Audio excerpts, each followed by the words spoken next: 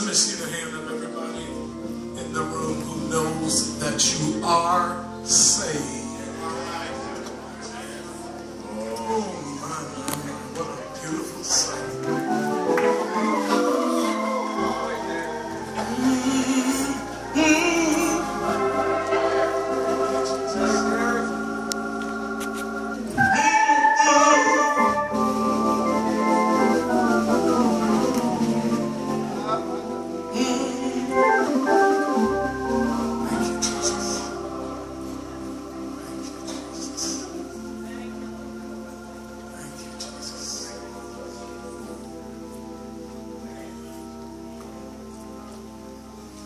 God is healing somebody right now.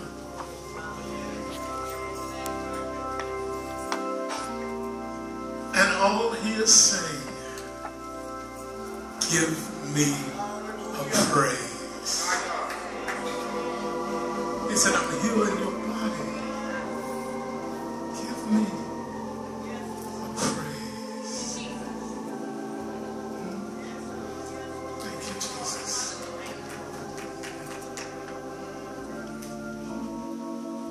You remember when the Pentecostal church of old, we had canes on the walls. We had crutches up on the wall. Even had wheelchairs.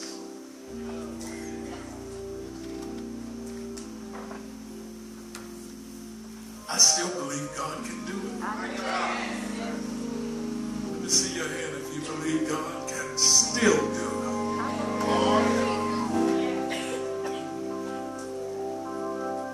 Psalm 34:3 tells us what has to happen. I promise I will leave you alone. It says, oh, magnify the Lord with me. So let us exalt his name together. Turn and look right in your neighbor's face. Are you looking? I ain't gonna let them hurt you. Look in their face. You looking in their face? Because according to the scripture, you aren't ever supposed to let me praise God by myself. Now somebody give God a praise and see if anybody else will help you. Give God a praise. See if somebody else will help you. Hallelujah.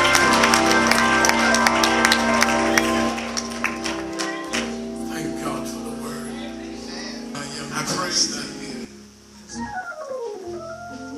I pray that you are now encouraged.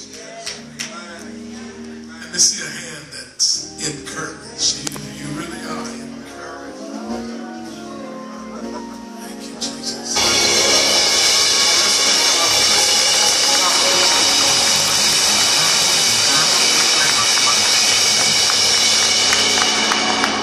Just a second, we're getting ready to go. There's a special announcement on the National Conference is going to be in Little Rock. And this is the chairman for the local committee, Overseer Robert Jones. I want him to come because he and I are working together, and we're looking for great support from all of you. God bless. God bless you. Bishop, we enjoyed you tonight. The 19th Saints of God and Men's Conference coming to Little Rock, Arkansas. Now what we're trying to do is let the ladies know this is not the boys' night out. So what we're simply saying is on the night service, we expect to see the whole state of Arkansas. Because we are having the national church come to our great state. That would be April the 30th. Whole state of Arkansas to come out. Now that Tuesday night is Arkansas night. This place was packed tonight and last night. We need you there in a big way. Arkansas is doing on February 22nd at 7:30. They are having a rally to help sponsor this great event. We need you at the Greater New Bibleway in North Little Rock on February the 22nd at 7:30. And I want to do this, Bishop. We will ask you to come back to Little Rock to join us for the National Men's Conference in April and May the 2nd. We look to see you. That's what we just said. We need for you to go back to your churches, to your district, to your jurisdiction, to your family, to your friends, and let them know that the National Men's Conference, not the state, not the district, the National Men's Conference is coming to Little Rock. We look to see you there. God bless you. We love you with the love of God.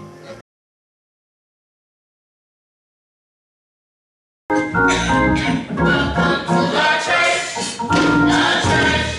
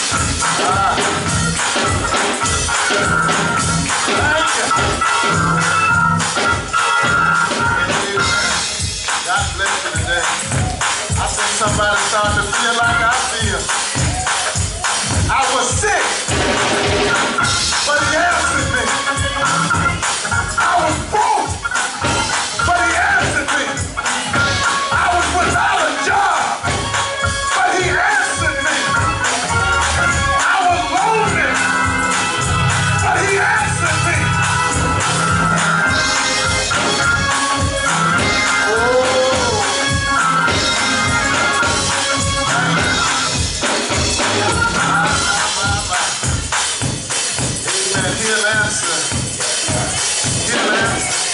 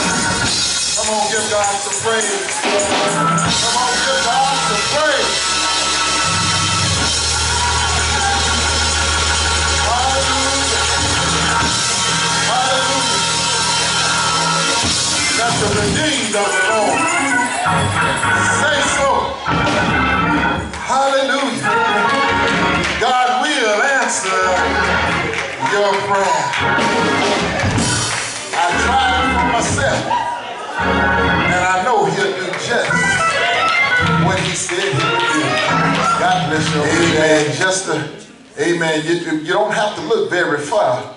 Amen. You can just look to your left and to your right.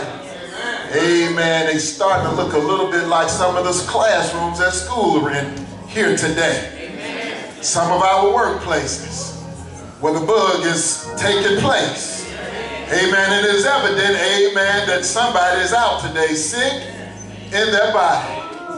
Amen. But tell somebody we're here today. We're here today. Amen. My phone has been ringing off the wall. Pastor, I won't be there today. Pastor, I won't be there today. It has hit my house. It has hit my house. Amen. But listen, I thank God for the Spirit of the Lord is here. My friend may not be here, but the Spirit is here. The one that I'm used to sitting next to every Sunday morning may not be here, but I'm here. And I brought my praise today. In spite of, I brought my praise today. That ain't gonna take much. That's all right, Brother Gully. Amen. It ain't gonna take much for me. Amen. I'll take a skip down the aisle today. All right, happy. Amen. Today, amen. For those, amen, that been out. Amen. Thank God, amen, as we look around, God bless, thank God, Mother Butler, amen, Mother Marshall, amen, back today, thank God for it's going to be all right. Come on, tell them again, say, neighbor, it's going to be all right. Come on and give them another hand praise, if you will. How many of you are glad to be here on today? How many of you know that it's the Lord that brought you here and not you yourself? We're so honored to be in the presence of the Lord, and amen, we're so thankful for this opportunity to come to you because we know that whatever the Lord says, it makes me very happy. Isn't that right? And we certainly honor, amen, Pastor Dennis Rodgers today. Let's show him some love, saints. First Lady Dora Rodgers in her absence on today. Certainly the house has been addressed, and we just thank God for each and every one of you that are here today, and certainly thanking God for our visitors and our guests today. Amen. And I just believe that no matter what's going on the outside, God is moving on the inside.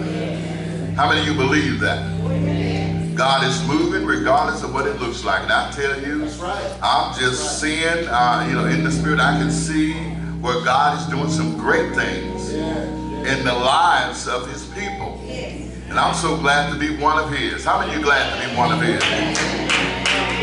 Amen. I want you to follow with me today from the book of Isaiah, chapter 6. Isaiah, chapter 6.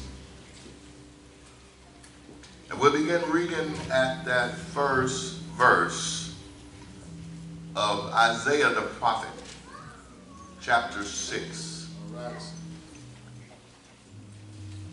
When you got it, shout amen. Amen.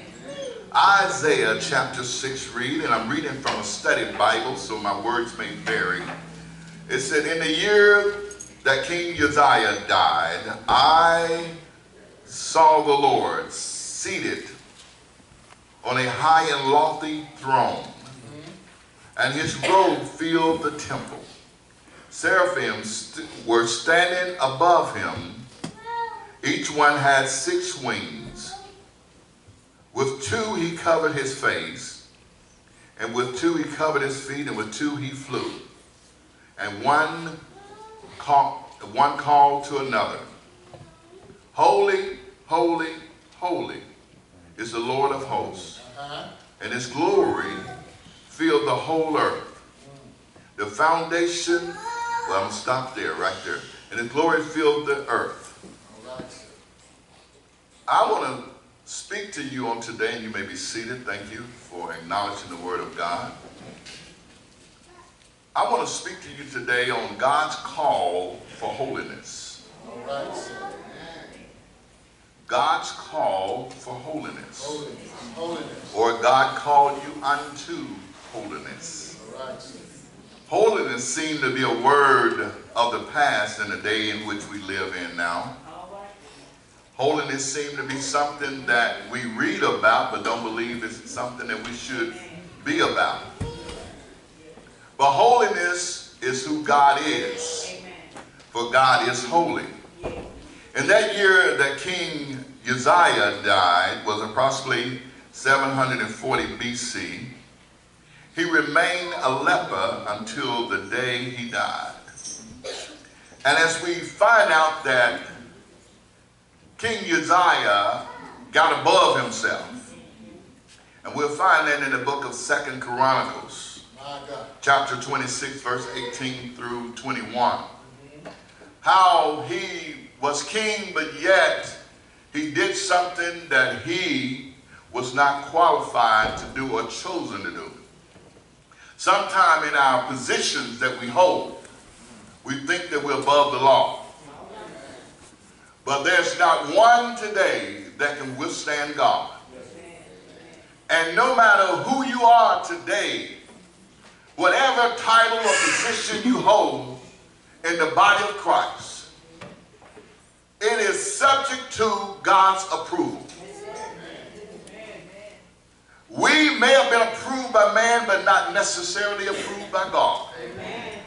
Because holiness is a requirement and not a choice.